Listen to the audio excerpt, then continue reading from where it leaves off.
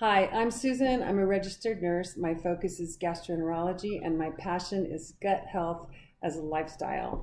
I'm going to share with you how I get Nigella Sativa and turmeric into my daily nutrition. And the first thing I'm going to tell you is to, whatever you do, is to put it all on the kitchen table, the dining room table, and have it available for your family. Or if it's not sitting out right in front of you, it's really more difficult not to do it. So have it available. This is my kitchen table, and this is what sits in the middle.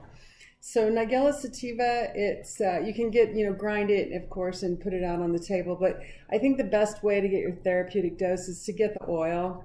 And the best way to take the oil is to take it with your first bite of food. That way the oil gets in and it gets a meal on top of it and you're not getting the aftertaste all day. 1 teaspoon of the oil is about 4 teaspoons of powder, so it's a really good way to get your therapeutic dose. So for turmeric, I do have a spice that I've made out of the both of these, the black cumin and the turmeric goes really well. But if you want to get your therapeutic dose, again, you can get the oil, but my favorite way is to make a turmeric paste.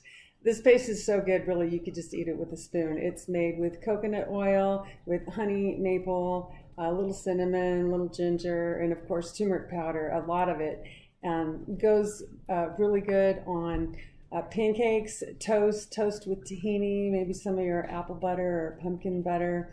It's used in India for making golden turmeric milk, a spoon of the paste in some hot milk. And of course you can use almond milk or oat milk or put it in a smoothie. It goes really well.